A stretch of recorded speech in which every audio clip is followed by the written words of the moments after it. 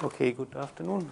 So I will now have the finish with the part about rings by finishing the section about irreducibility of polynomials, and then we start with fields and field extensions. So the last thing that we proved was the Eisenstein criterion. I think you will still remember it. And now we want to give some other simpler criteria to check that polynomials are irreducible. So a few more, this time, a few other methods or simple methods to check irreducibility of polynomials.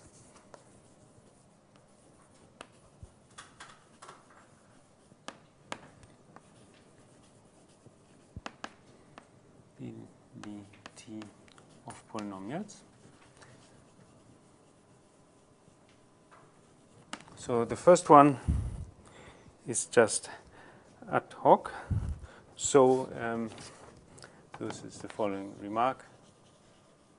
So if you have a polynomial of degree 2 or 3, if it is reducible, then it must have a 0. So if f in kx, now in moment k is any field, is a polynomial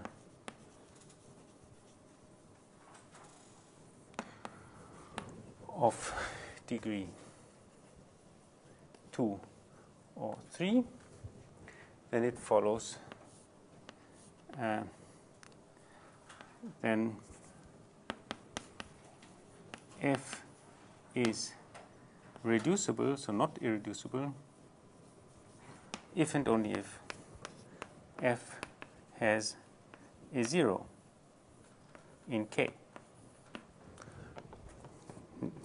That's quite obvious, because if f is reducible,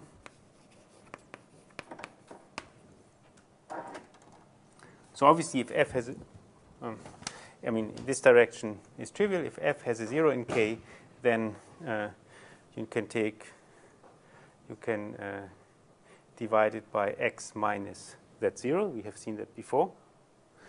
And so it's reducible. So if f is reducible,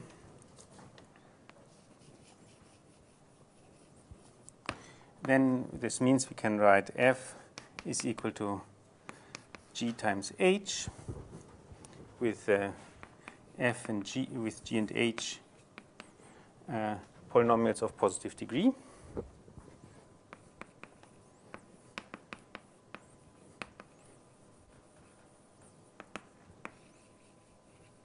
So degree at least 1. So as the degree of f is 2 or 3, one of these two degrees must be 1.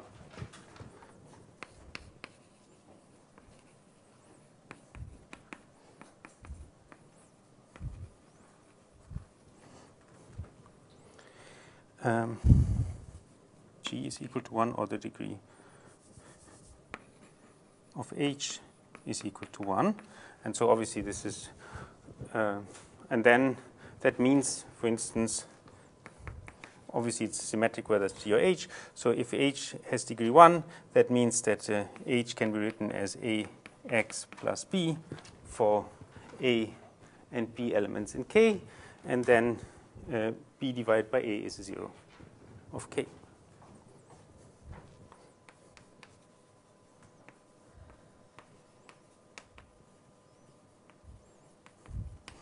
Okay, so this is very simple.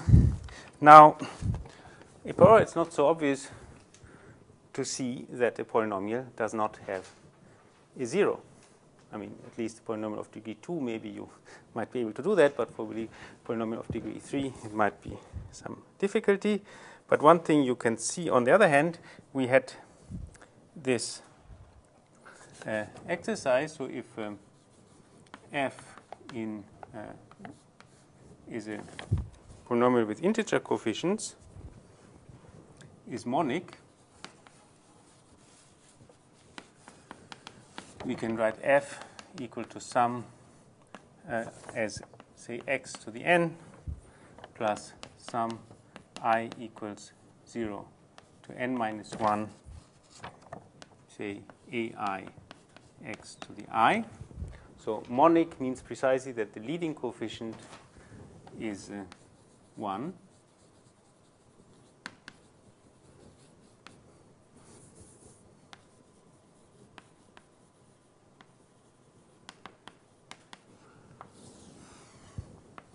So then it was an exercise.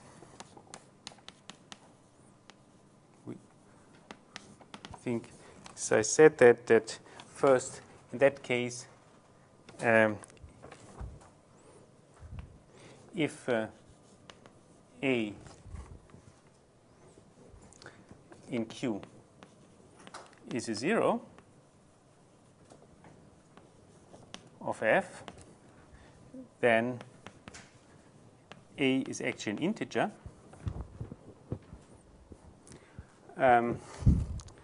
So, and furthermore, we have that A divides the coefficient A0 in Z. You find this by division with rest. Okay. Well, maybe I shouldn't say, but okay. So this was an exercise, and so thus, for instance, if you have a monic, so thus, if f in Zx is monic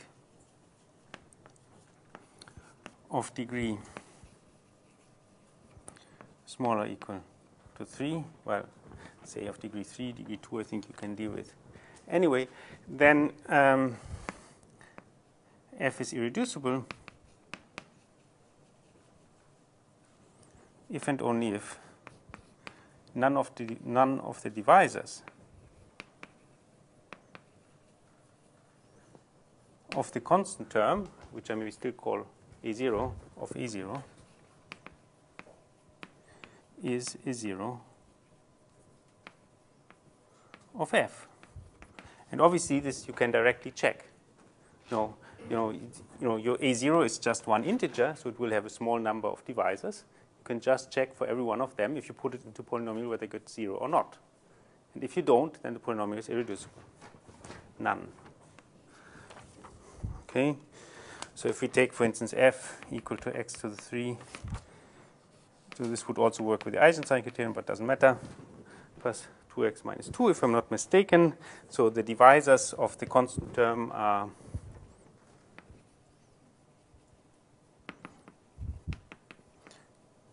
what is it? 1, minus 1, 2, and minus 2. And if you put each of them into the polynomial, you don't get 0. And so it follows f is irreducible. So this is a kind of trivial way to check irreducibility in some cases. Now I want to have a ever so slightly more interesting way to get some example which we will use later. So this is the following remark. It's also simple. So let again, now we have a general field. So let f, say the polynomial sum I equals 0 to n ai x to the I be some polynomial with coefficients in a field K. So we give ourselves an element A in K. So we can just make a new polynomial out of f by shifting it by A. So we take, so we put, so we say that then f is irreducible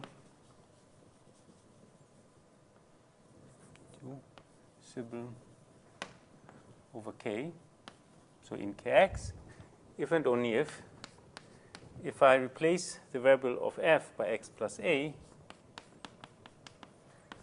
if that is irreducible.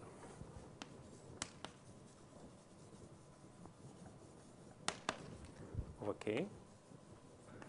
And this is, so f of x plus a is the obvious thing. You just take this and replace x by x plus a. So this is defined to be I equals 0 to n, ai x plus a to the I. Obviously, this is also a polynomial. And this is clear because if I take the map, say I call it sigma a, from kx to kx, which sends any polynomial g to g of x plus a, so the variable x is replaced by x plus a, this is, as you can easily see, an isomorphism of rings.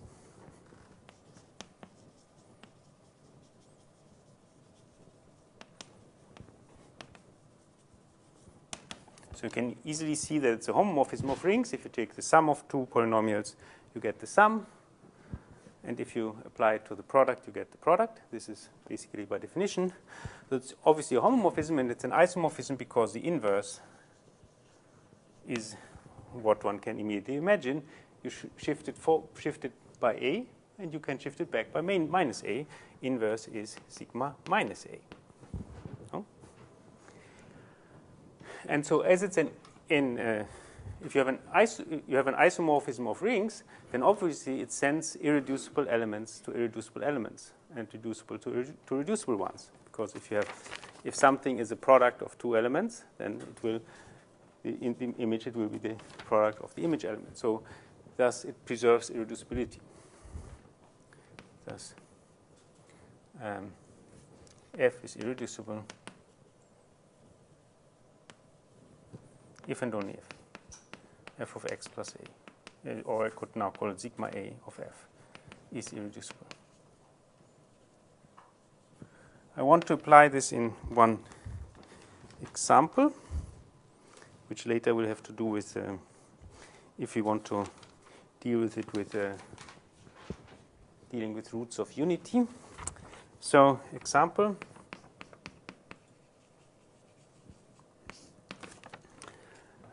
So let P be a prime number in Z.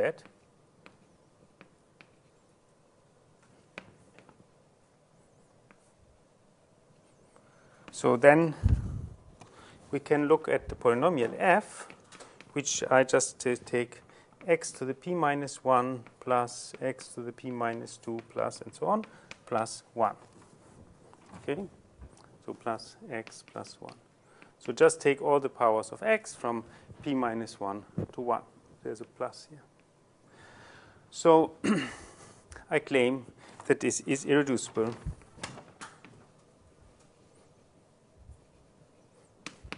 in Q of x. So it's an irreducible polynomial over Q. And we want to do this by using this remark.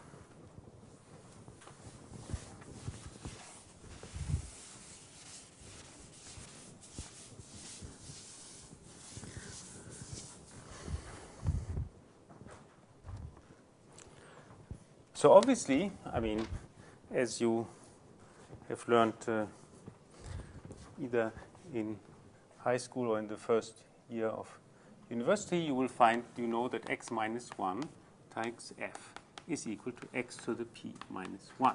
So, beginning of some geometric series. So if I, now I can apply to this sigma 1 to this. So if I take x times sigma 1 of f, so sigma 1 was this map, x goes to x plus 1, this will be x plus 1 to the p minus 1, which you can write down in terms of binomial coefficients, some. Yeah, so this is x times this. Now I divide it by x, so I get sigma 1 of f is equal to this divided by x.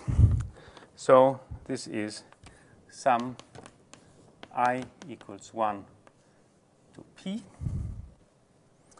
the binomial coefficient p choose I times x to the I minus 1.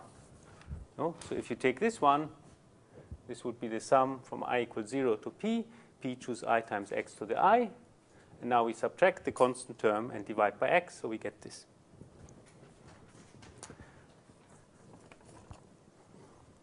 So I hope you remember, I mean, I'm not quite sure whether in all countries the notation for binomial coefficients is the same.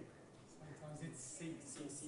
Yeah, but I mean, as long as you know what it is. So p choose I, you can write this as p times p minus 1 times p minus I plus 1 divided by I factorial, so I times I minus 1 times 1. Oh, okay.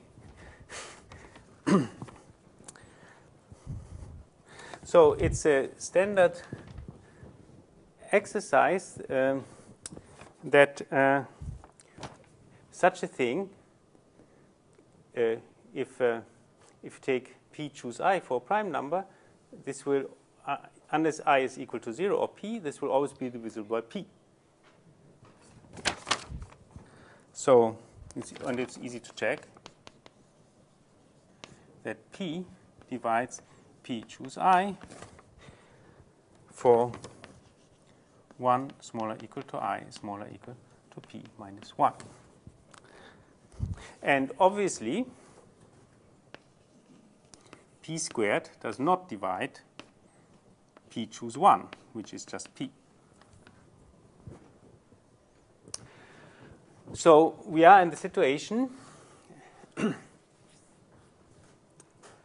and obviously p does not divide p choose p, which is 1.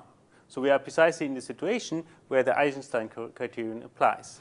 So the Eisenstein criterion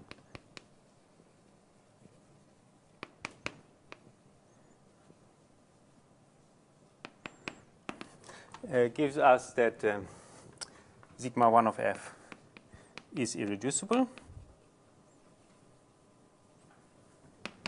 and thus this kind of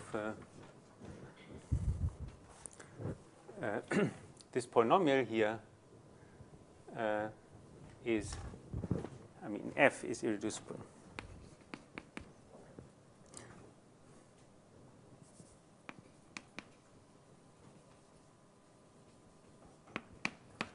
And you know, this somehow means if you want to take a number which is not 1, such that x to the p is equal to 1, then this will, let me see.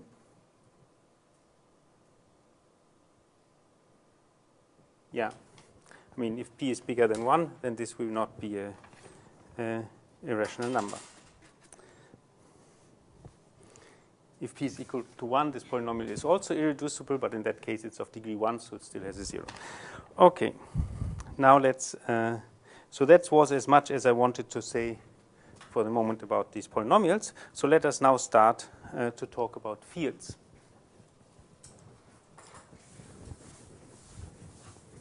And what we really will be talking about is field extensions.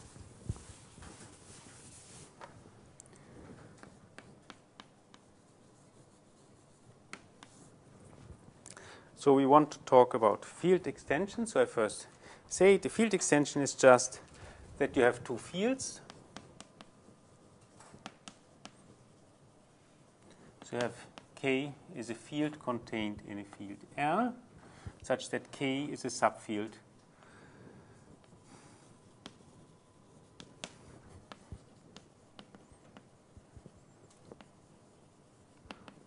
of L. So a subfield of L just means a field which is a subring of L. And K and L are fields.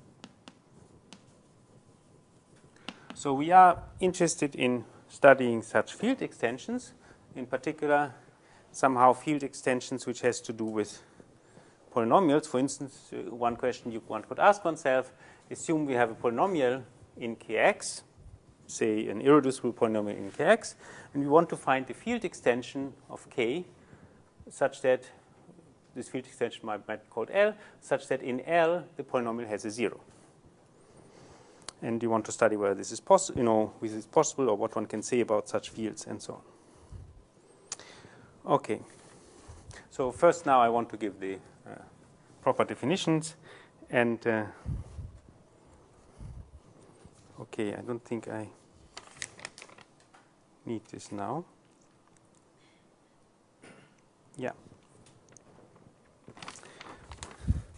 So let's talk about field extensions and the degree theorem. Later we come to the degree theorem.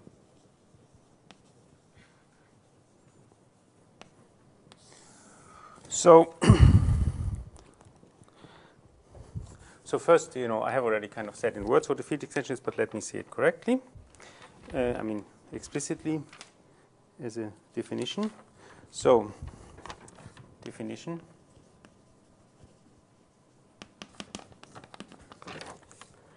A subring K of a field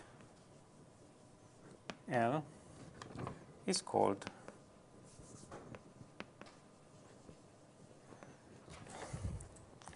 yeah, do I want this?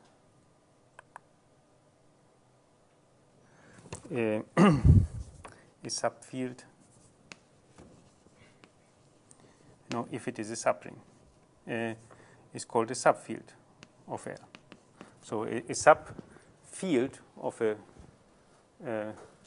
field is just a subring which happens to be a field. And on the other hand, we usually want to view it the other way around. We want to view not K as a subthing of L, but L as an extension of K. So in this case, we call L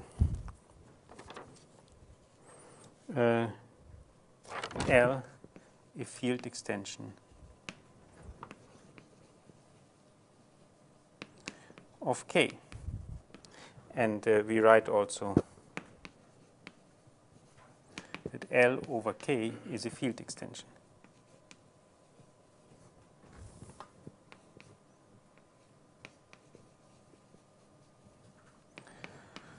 Okay, this is this field extension. And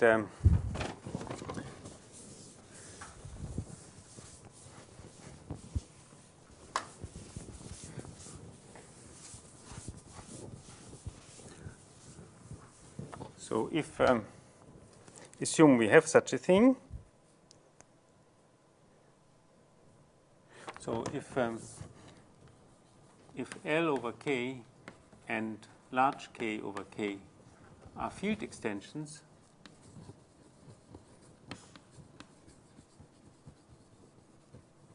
we will later be interested in homomorphisms between L and K, which are the identity between L and large K, which are the identity on small k.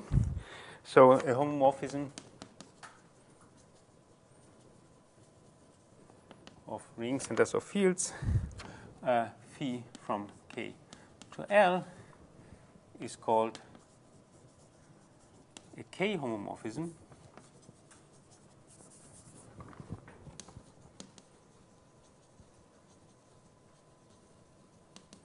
if it's the identity on small k. Is equal to the identity.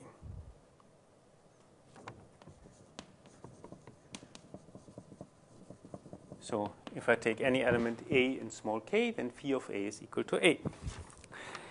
And in the same way, we have a K isomorphism. So it's an isomorphism, which is the identity on K, and K automorphism, which would be an automorphism, so of, say, large K to itself, which is the identity on small k. later we will find that these K automorphisms form a nice group, which we will have to study in order to study the field extensions. So, okay, so that's one thing. Now, there's one thing. If we have such a field extension, one obvious, very easy remark is that if L over K is a field extension, then L is a K vector space. And then we can be interested in the dimension of this K vector space. So, remark. Let L over K be a field extension.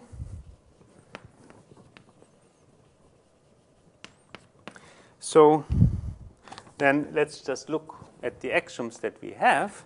So, we have that L with the addition is an abelian group.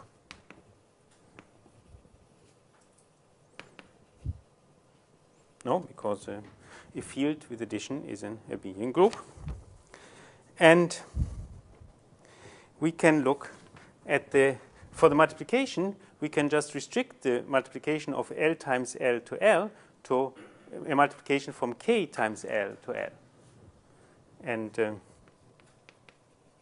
restriction of the multiplication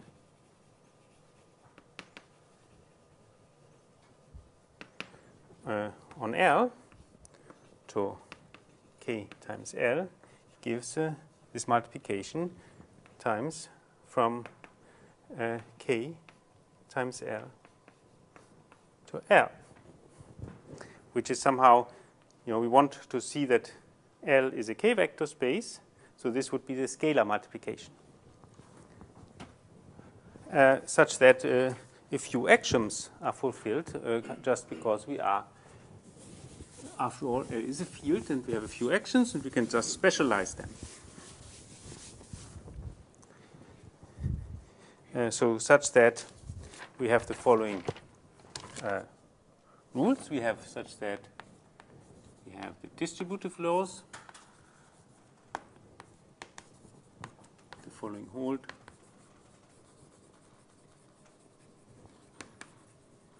So we have the distributive laws.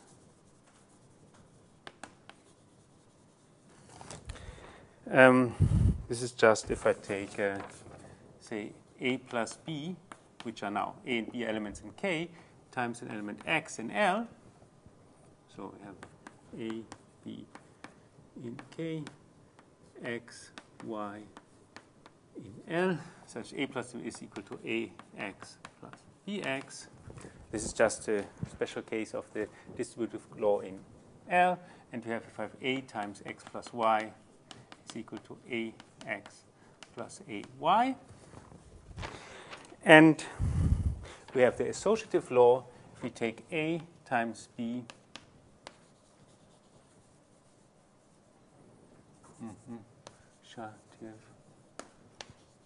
law. If I take A times B, A and B are elements in K times an element X, this is the same as taking A times B times X. This is just because in L we have the associative law and we just restrict it. And finally, we know if we take 1 in K times any element X, this is equal to X. Because after all, 1 is the neutral element of L. And so, if you look at if you try to remember what you learned in your first years of university, you find out that these are precisely the axioms for a vector space.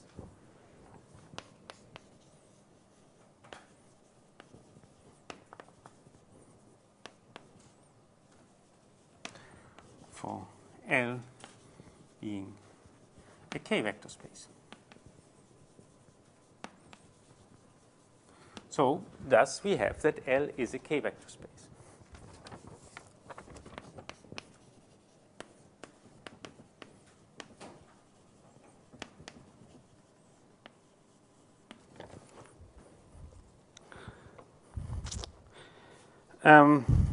And so then the dimension of L as a k vector space we will call the degree of the field extension. So let me write this down. Definition.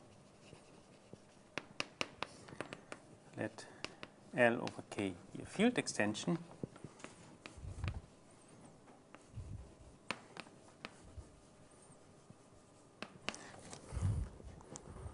So the degree, which is denoted very similar to what we did for rings, L over k, for groups, that was called index. The degree L over k, but it's slightly different. Anyway, the degree L over k of L over k is the dimension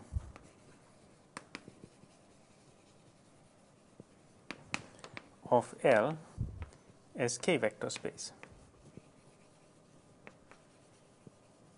where obviously this degree can therefore also be infinite if the dimension is infinite.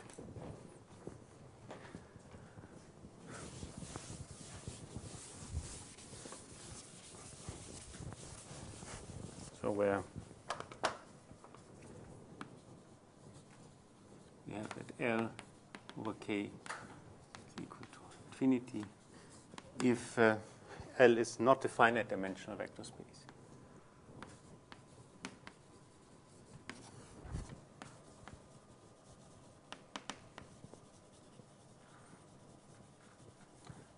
So this degree, which is a number, which is possibly infinite, is an invariant which you can associate to every field extension.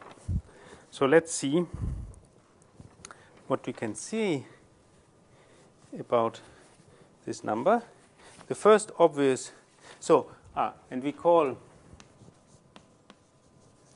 L over k a finite extension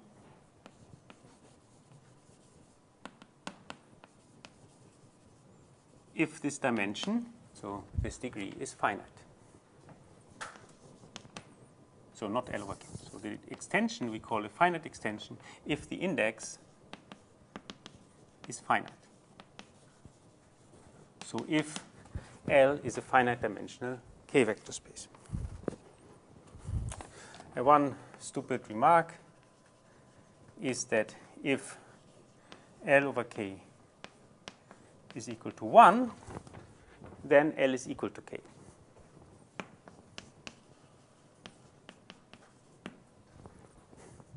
It's kind of essentially,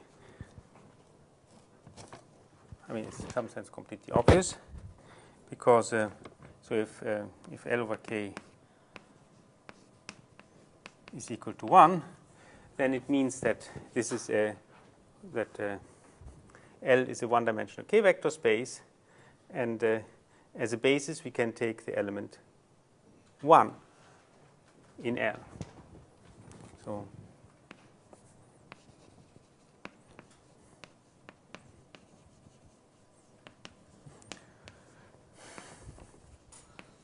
So the elements of L are just 1 multiplied with any element of k, and this is k.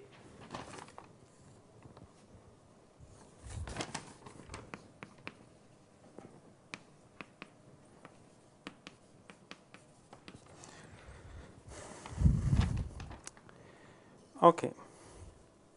So now we want to ask ourselves what happens to this degree if we kind of make several field extensions one after another. So we take L, an extension of k, and large k, an extension of L. So what is the relation between the different degrees? And again, this is similar to what we had for the index of subgroups.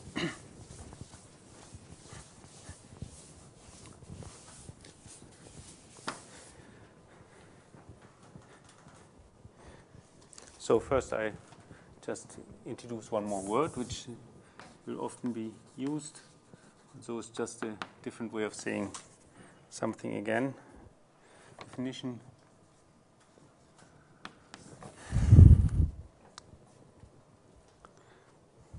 So let say large k over k be a field extension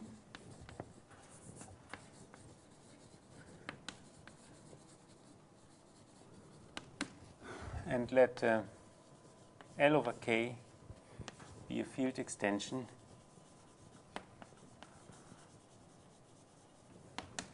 with L is actually a subfield is contained in K. Then we call L an intermediate field.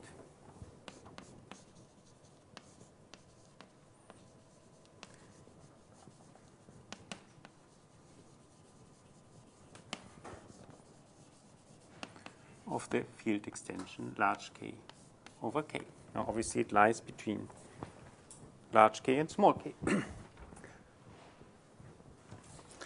And so now we can, and so the degree theorem will tell us in this situation, if you have K which contains L which contains small k, how the degrees of these things are related to each other.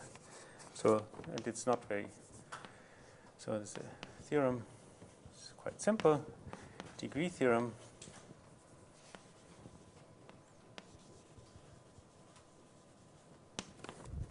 So let L be an intermediate field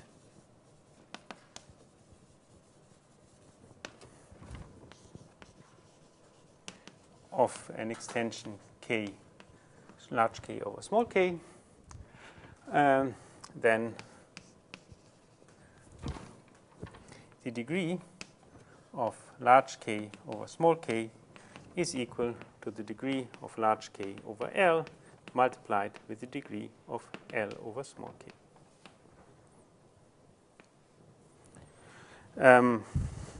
Here, obviously, it might be that these field extensions are infinite, so I always say that for n in Z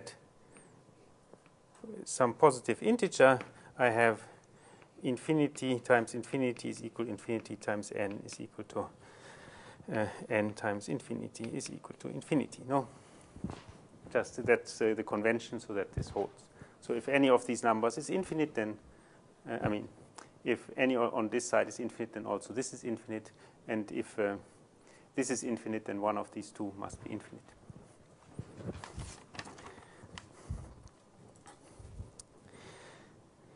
So in particular,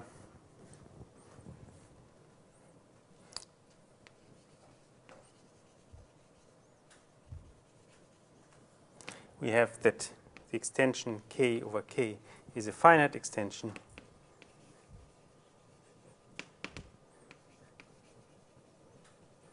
if and only if both of these are finite. If and only if L, so large K over L and L over small k are both finite extensions.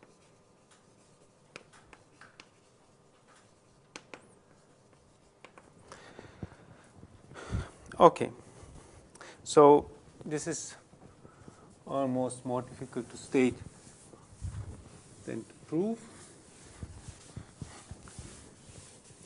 So first, I'm actually not really interested very much in the case that any of these numbers is infinite, so it's mostly interesting the case for finite extensions. And it's kind of obvious also that if so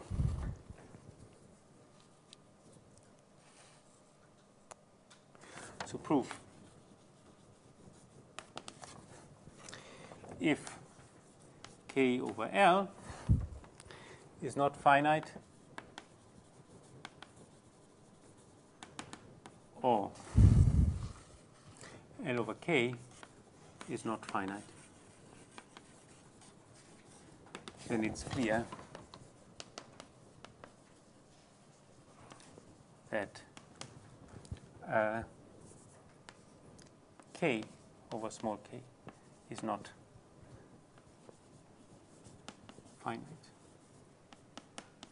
Because you can also, you find an infinite set of elements in large K which are linearly independent over L. Then they are also linearly independent over K. Or you find an infinite set of elements in L which are linearly independent over small k, then this is also an infinite set of elements of large K which are linearly independent over small k. So in any case, you find if any of these two degrees is infinite, then this degree is infinite. So thus we can assume that both these numbers are finite.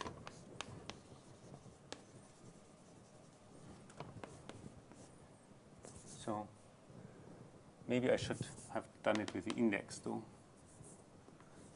because that's maybe what I meant.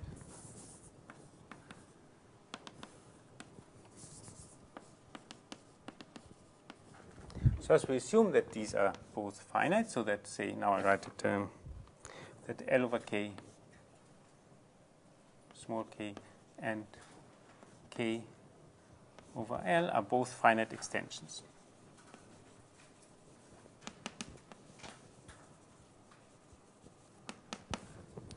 Okay, then we need to show that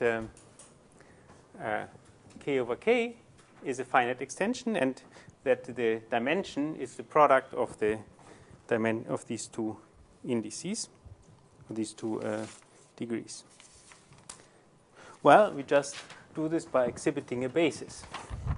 So we assume so the degree of L over K to be n, and the degree of K over L to be m.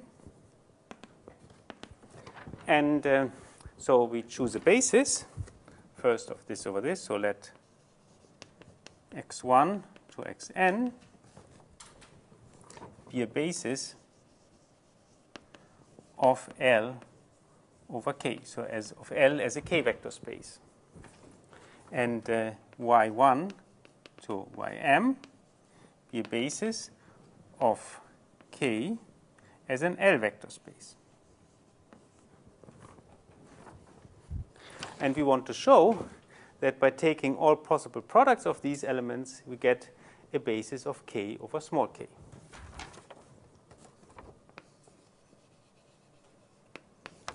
If we take the set of all xi, yj, I goes from 1 to n, and j goes from 1 to m, is a basis.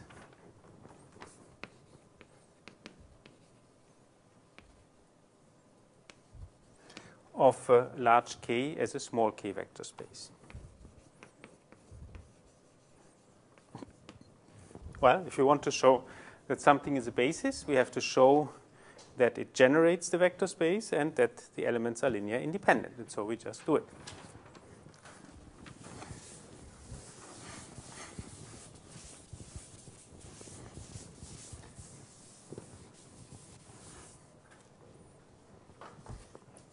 So first I show they generate.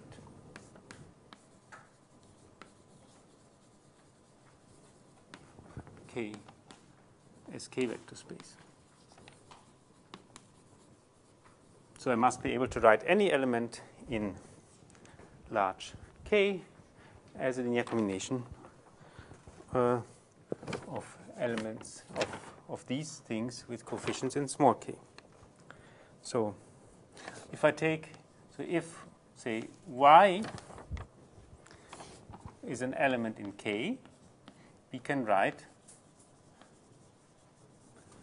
y equal, say, sum I equal 1 to, which one was it? To m bj yj for some elements bj in L. This is, as the yj's are a basis, I can write any element in K as a linear combination with coefficients in L of these. Now, for each of these bj's, I can do the same and express them in terms of elements of small k. And for all j,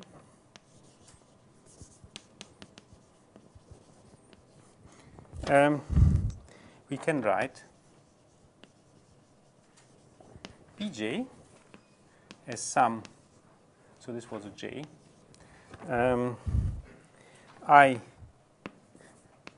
equals 1 to n aij xi.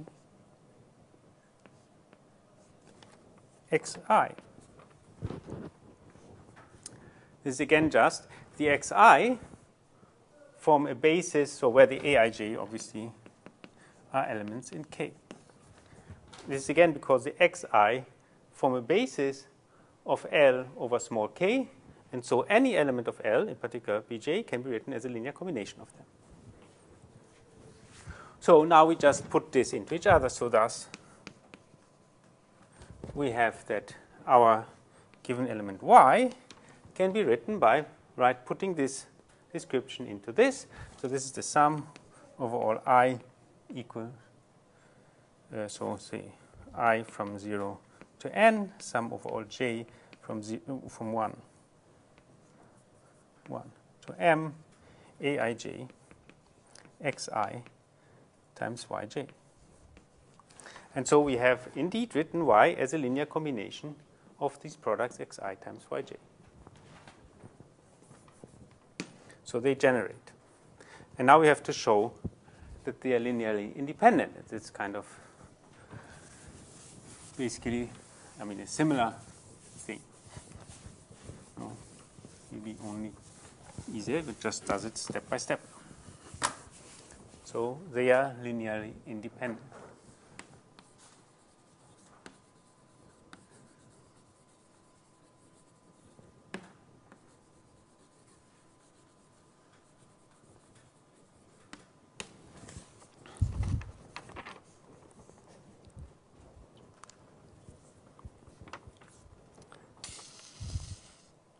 So if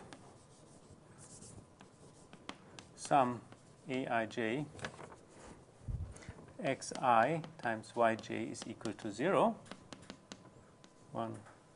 So I and j go again from 0, from 1 to n and from 1 to m. If I have such a linear combination which is 0 with elements aij in K, then we can first, we know that these yj are linear independent. So if I have any combination of the yj's which is 0, then the coefficients of each yj must be 0. So as the yj are linearly independent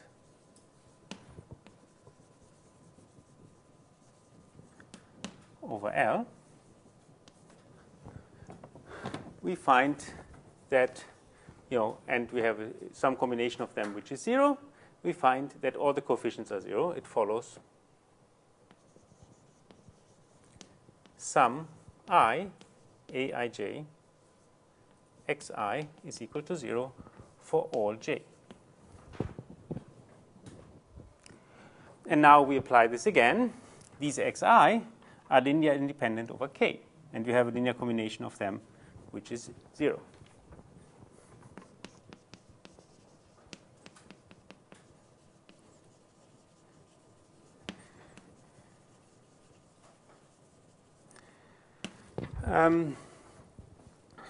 Over K, we have that it follows that sum that aij is equal to 0 for all I and j. Okay, so that was quite simple. In some sense, I think, it's the obvious thing one would think of doing if one would be given this as an exercise. But anyway, that's it. As a corollary, we get, I just want to mention, like we did for the groups, corollary, if K over K is a finite field extension,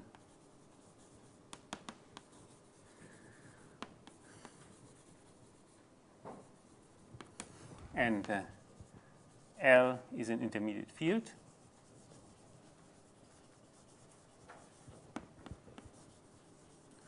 then clearly we have that, I don't know which one I wanted, that say L over K divides K over K. In the same way also large K over K divided. So anyway, that's clear, no, because it's a product, because of the degree theorem. And so in particular,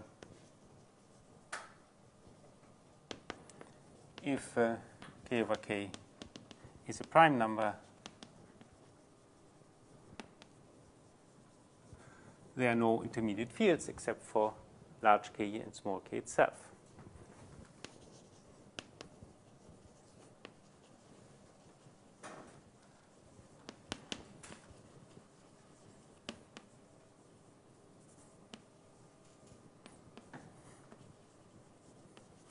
Okay, so there's nothing I have to say to this. It's kind of completely obvious. So anyway, so this degree theorem is a not very deep result, but it's very useful, obviously, to because it gives us some kind of way how to see whether certain field extensions can be there and to compare them and so on. So now I want to talk about algebraic field extensions and then simple algebraic extensions.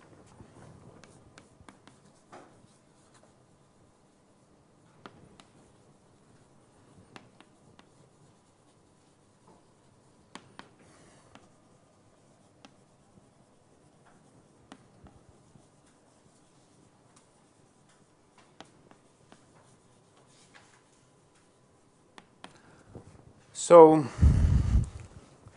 now a field extension L over K will be called algebraic if every element in L is a zero of a non-zero polynomial with coefficients in K. Okay, and then we will say later what this is. So let me set this up. So for the moment, we fix in a field extension. I mean, for the argument now, we fix a field extension K over small k. So we say an element A in the bigger field will be called algebraic over the smaller field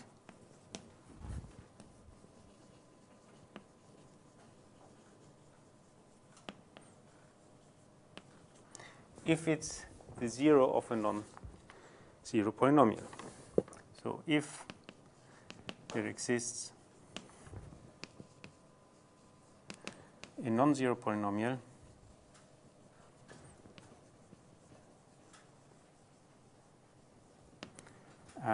f in, so which would be some I equals 0 to n ai x to the I with coefficients in the smaller field with f of a is equal to 0. So that means some I from 0 to n ai a to the I. Maybe we should have called that b because it's a bit confusing. bi a to the I is equal to 0. Okay. And okay, so these we will be interested in such algebraic elements.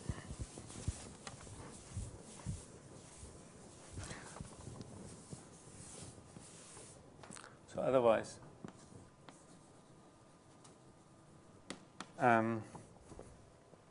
A is called transcendent, if I can spell that, over K.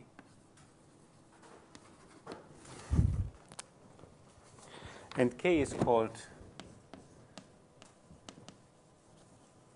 an algebraic extension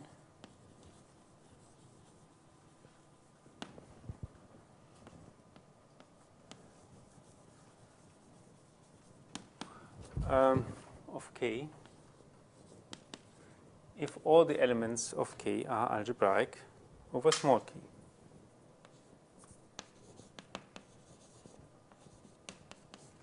In large K are algebraic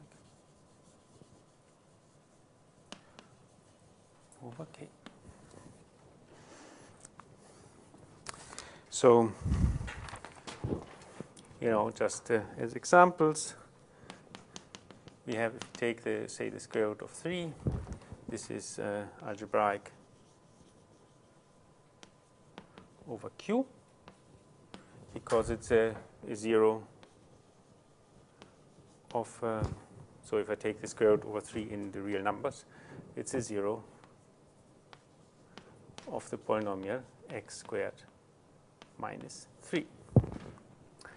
And if I take I, so the complex number I in C is algebraic, say, over Q, because it's a 0 of the polynomial x squared plus 1. And very celebrated theorem of about 100 years ago is that, for instance, the number pi, the circumflex of a circle is I think it's called transcendental, I think, is transcendental over Q. This is, however, much too difficult for us. I mean, I just mentioned it. I think this was proven a bit more than 100 years ago. Okay, so now we want to look, I mean, here we'll be looking also at simple algebraic extensions. So we want to look at extension which are obtained by taking a field and adding to it one element, taking the smallest field which contains also this element. And so I want to introduce this first for more than one element and then for one element, and then we want to study them, which are the simplest field extensions which we can imagine. So, definition.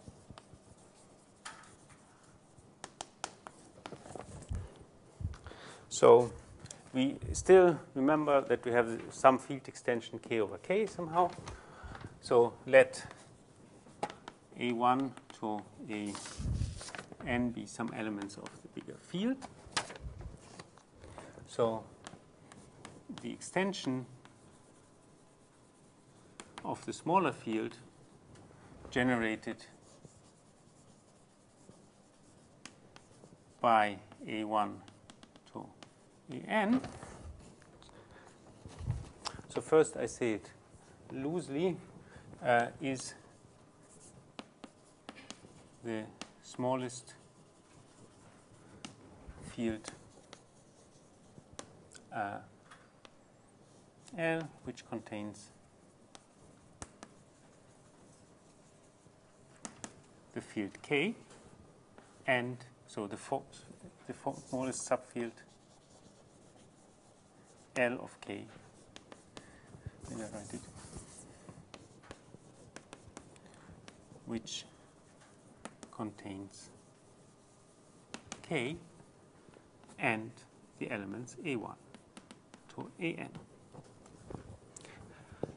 So this kind of saying the smallest subfields which contains them is just a different way of, it's just supposed to mean it's the intersection of all subfields of L which contain these.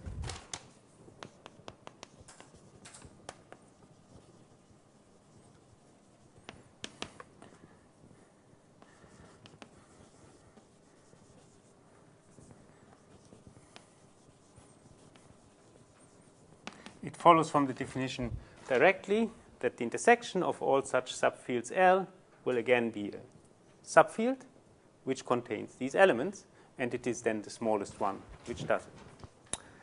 Okay? And this is denoted, it is denoted K with round brackets A1 to AN.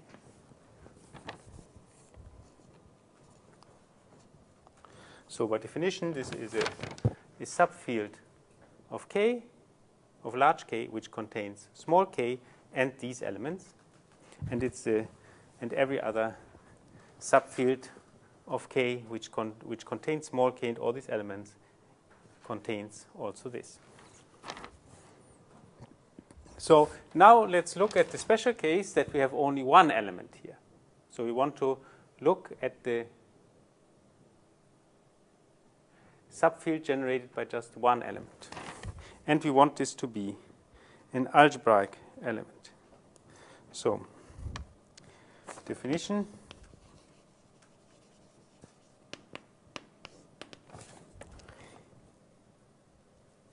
So let A in our element in the bigger field K be algebraic over K.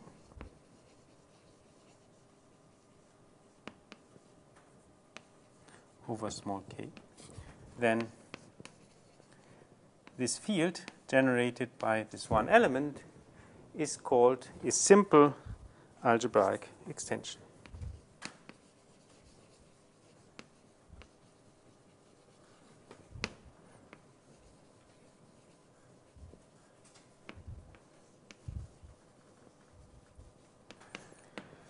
So we will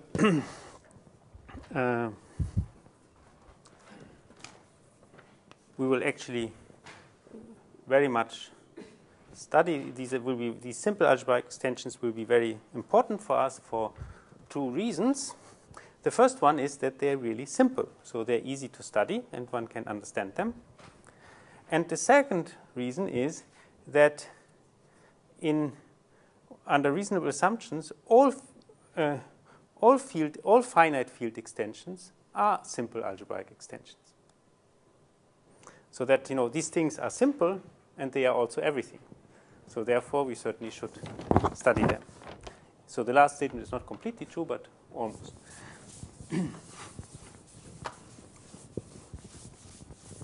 So they are important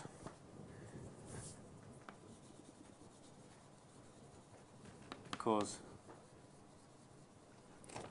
they are first easy to study, and second, so almost all algebraic extension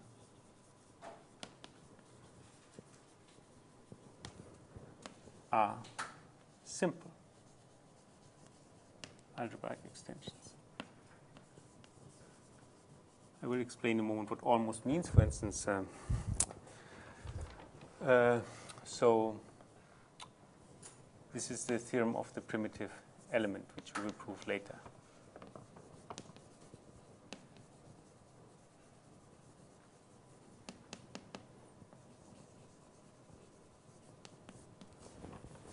So if one makes some suitable assumptions, then every algebraic extension is a simple algebraic extension. And now we will see that one can completely understand them. So we want to describe them explicitly. So now I want to describe explicitly a simple algebraic extension generated by one element A. And it will be described explicitly in terms of the so-called minimal polynomial.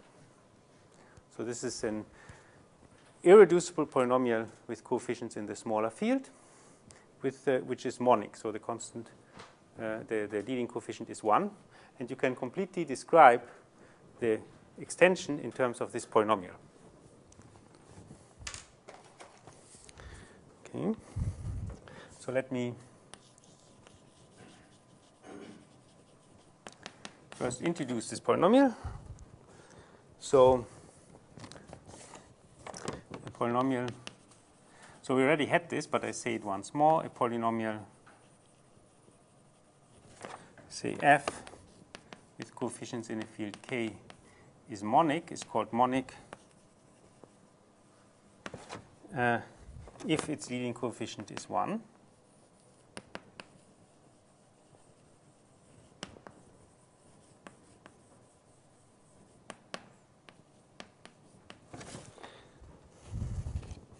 And so if f is a non-zero polynomial,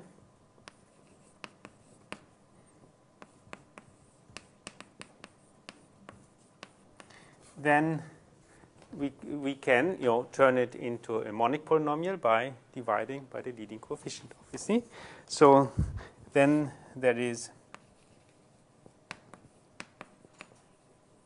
a unique polynomial, say g in kx, which is monic, which generates the same ideal.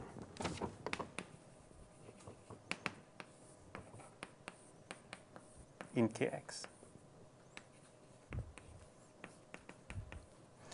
That's kind of obvious. If we know that two polynomials, two elements in a integral domain generate the same ideal if they differ only by multiplying by a unit. So that means two polynomials generate the same ideal if and only if they differ by multiplying by a constant. And so in this case, I can just obtain g by taking f and dividing it by its leading coefficient.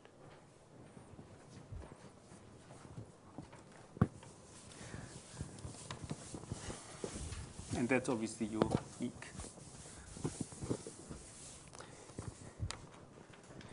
So now let us take an element A in our bigger field K, which is algebraic over the smaller field.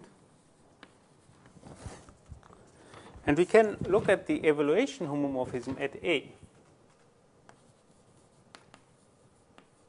So the evaluation homomorphism was I take a coefficient, a polynomial with coefficients in the smaller field K, and we send it to K by sending f to f, of A. Every polynomial f is sent to the evaluation of the polynomial at A. We know that the evaluation is a ring homomorphism. So this is a ring homomorphism.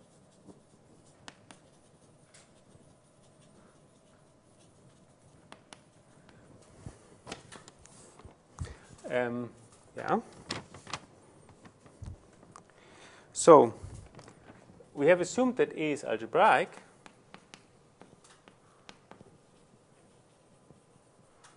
So it means there's some polynomial, some non-zero polynomial, such that if I evaluate at A, I get 0. So the kernel of this homomorphism is non-zero. The kernel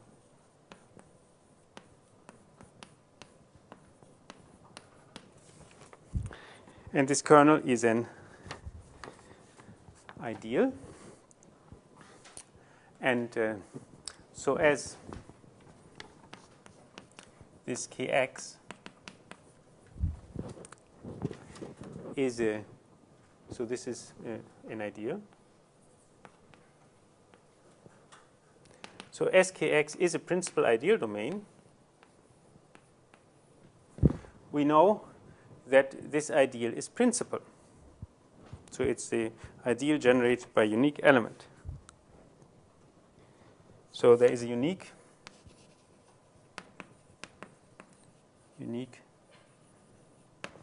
polynomial, a unique non-zero polynomial such that it's generated by this. And if there's unique non-zero polynomial, there's unique monic polynomial.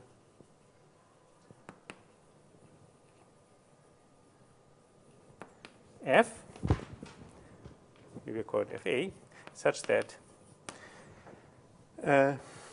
this kernel of the evaluation morphism is equal to the ideal generated by Fa. And Fa is called the minimal polynomial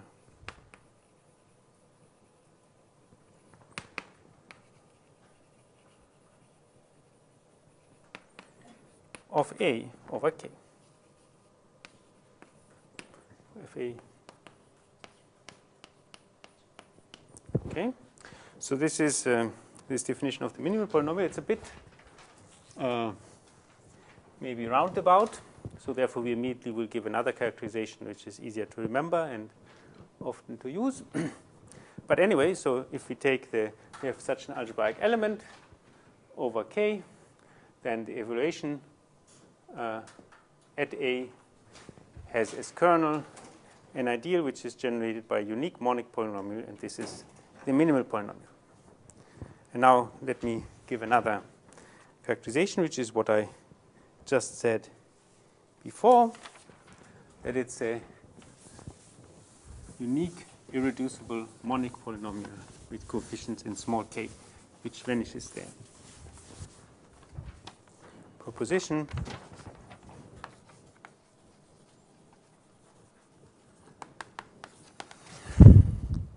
so let we are in the same situation. We have an element in the bigger field which is algebraic over the smaller field. So the minimal polynomial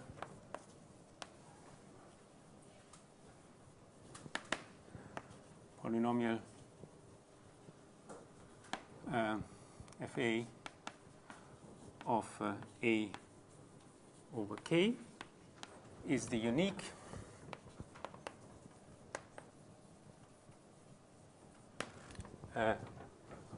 irreducible monic polynomial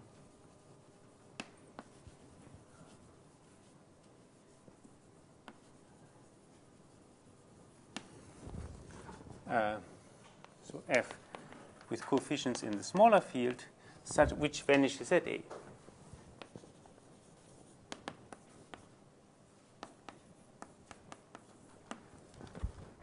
So the minimal polynomial is if I have an element which is algebraic over some field K, then the minimal polynomial is a polynomial with coefficients in this smaller field which is irreducible and monic and which vanishes at this element. And there is a unique such element which is the same as what I defined here. This is the claim. So the proof is not particularly difficult. You have to see that. So the first thing, so we take as Fa the thing that we have defined here. So in order to show, we have to show that these two things are the same. So for this I have to show that if I have this element, then this is irreducible. So let Fa be the minimal polynomial of A. So we have to show Fa is irreducible.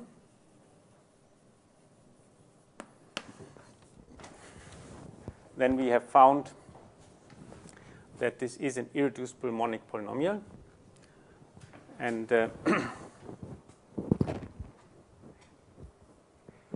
no, okay.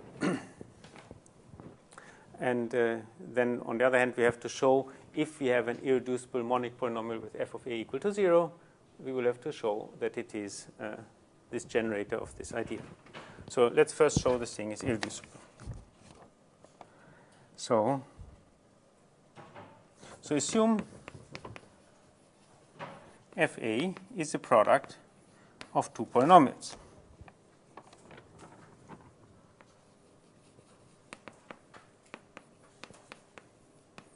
You have to show that one of them has to be constant. No? So we have 0 so we have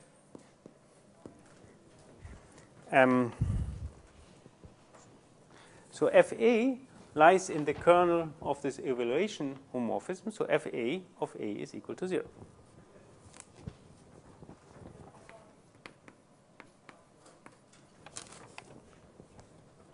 So if we have that it's this product, we get this.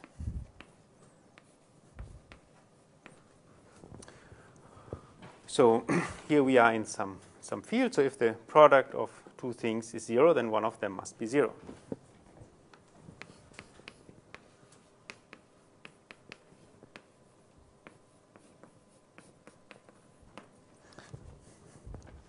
Obviously, it doesn't matter which one. I mean, we call G and H, so we can assume that G of A is equal to 0.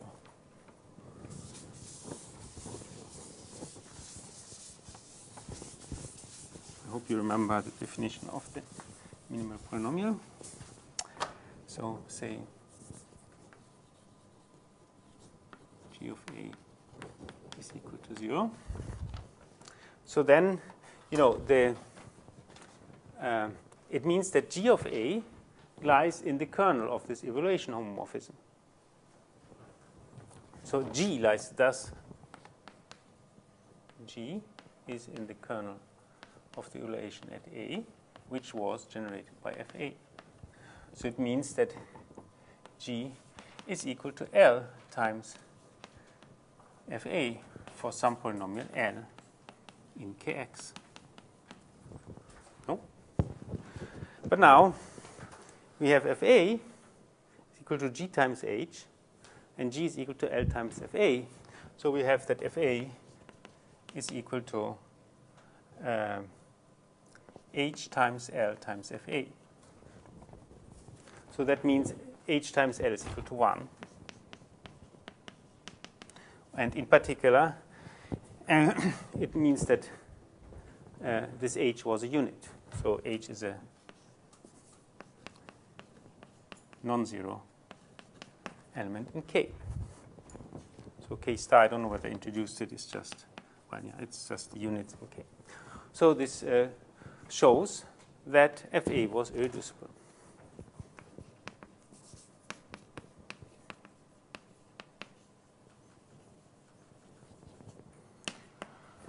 So conversely, in order to show this result, we have to show that if we have an irreducible monic polynomial which vanishes, it's a generator of this ideal, of the kernel of the evaluation.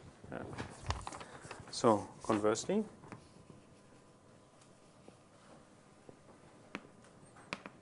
let say G be a monic irreducible polynomial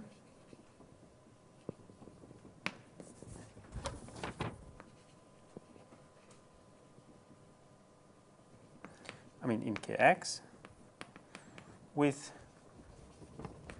G of A is equal to 0. Then we have to see that G is equal to our FA. So it's the generator, the unique monic generator of the kernel of the evaluation map. Well, it's quite simple. G of A is equal to 0. So it follows that G is in the kernel of the evaluation, which is the ideal generated by FA. So there exists again, say, an L in Kx, such that G is equal to L times FA. But G was supposed to be irreducible. If G is irreducible, it cannot be written in a non-trivial way as a product of these things unless this is a constant. So it follows. So as G is irreducible, L is an element in K star. And now, however, both G and FA are monic. So the leading coefficient is 1.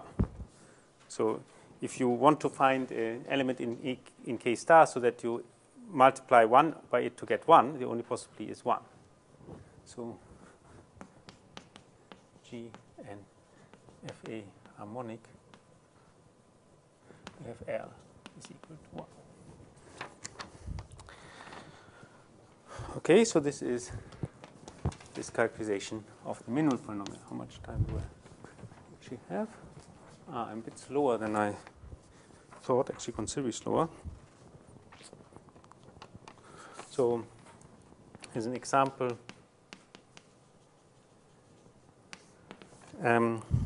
so let P be a prime number.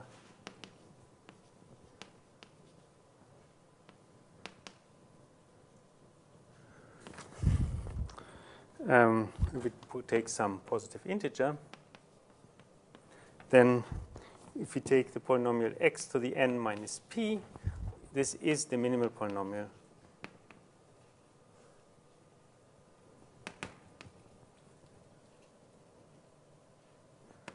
of the nth root of p over q, say.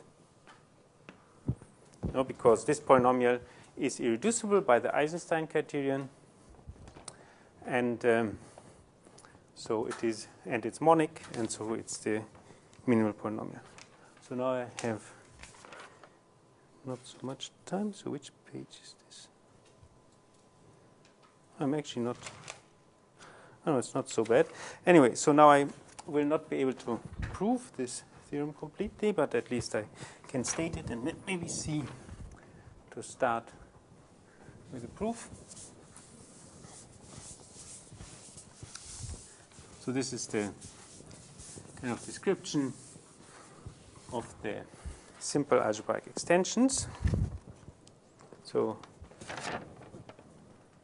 it's the following description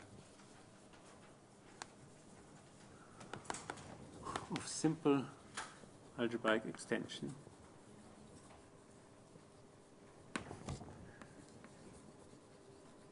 in terms of the minimal polynomial.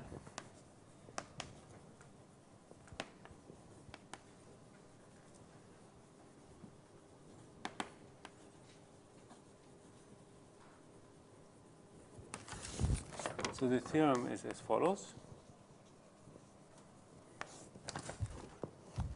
So we have again element A, K, algebraic over K.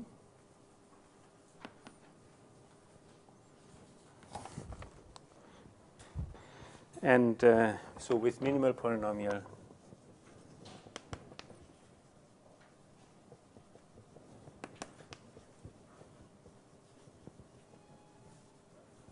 FA, and we maybe fix the degree to be of the minimal polynomial. Then we have the following. First,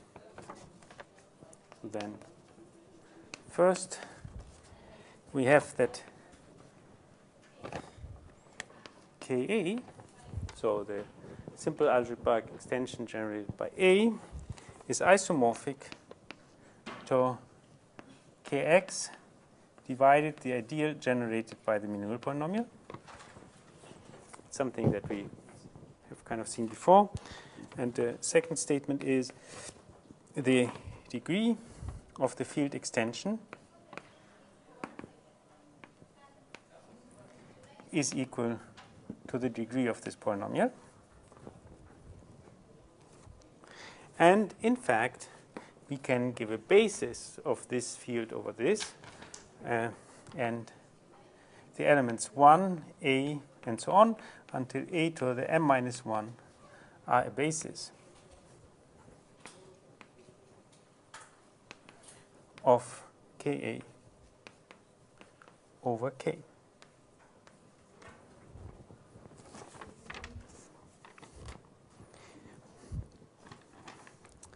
Okay, what can I do with this now? So this is the statement.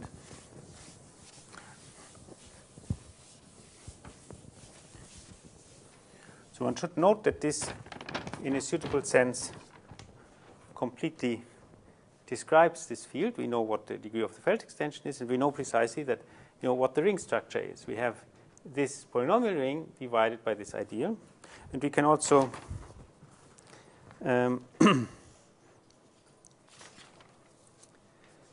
okay, I don't have this.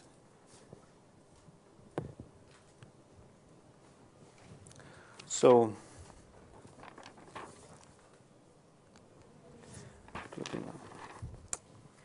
maybe I can prove the first part and then go on the next time.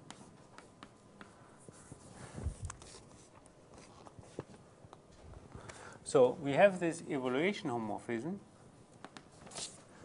from Kx to K of A. So it goes first to K, but the image is obviously K of A because it's all expressed in terms of A, which sends G to G of A for any polynomial G. So this is a ring homomorphism. So it's a ring homomorphism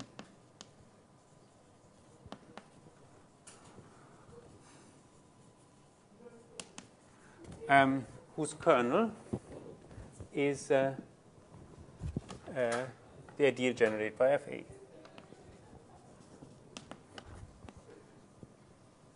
We know that the kernel of the equation of A is the ideal generated by the minimal polynomial. So let now say L be the image of this map. So this is the image. Apply evaluation of A to the whole of Kx. This will be a subring of, I can formulate K here. So a subring of K. So by definition, so the kernel is this, and this is the image. So we find that this L is isomorphic to Kx divided by this ideal. By the homomorphism theorem,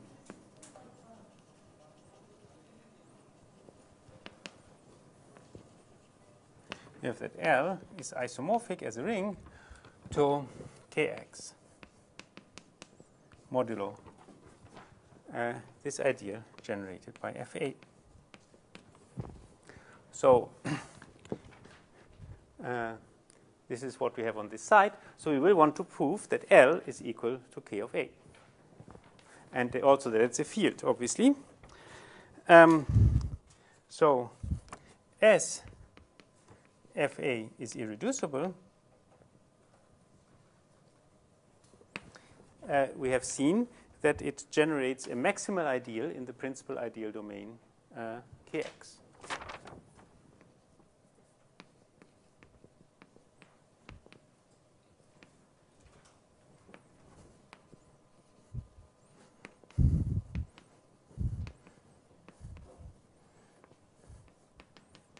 So it follows that this L is a field.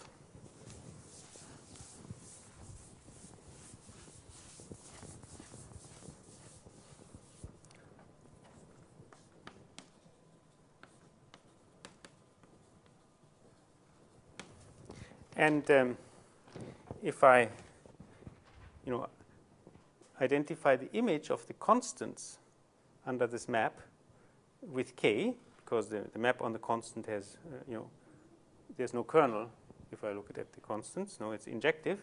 So which contains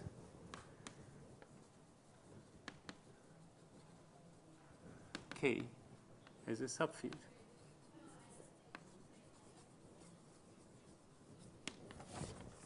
No, that's the image of the constant.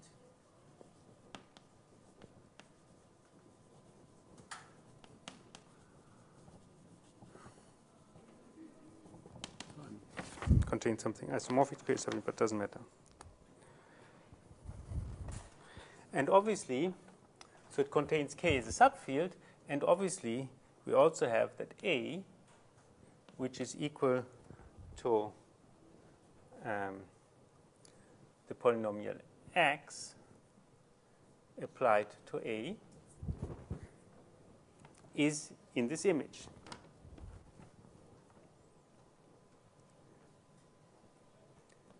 So which I could call is the evaluation at A of the polynomial x is in L. So that means L is a field which contains K and A. Okay? And so thus L contains K and A. And also by definition, L is contained in K of A, because all the elements in L are just, polynomials in A. You apply a polynomial to A, so this gives you an expression of A with coefficients in K. So you stay in A, and L is contained in K of A. So thus L is K of A.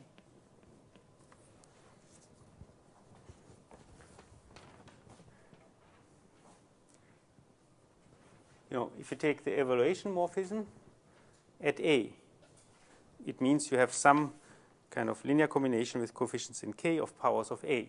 This certainly lies in the subfield generated by K and A, because you have just used field operations to elements of K and A. So certainly L is contained in K of A, and this does this. And so L is equal to K of A. So this proves 1. And then we will next time do number 2, which is actually maybe, well, it's not more difficult. And maybe also review the statement again. I think we see each other on Wednesday or something. Anyway, so thank you.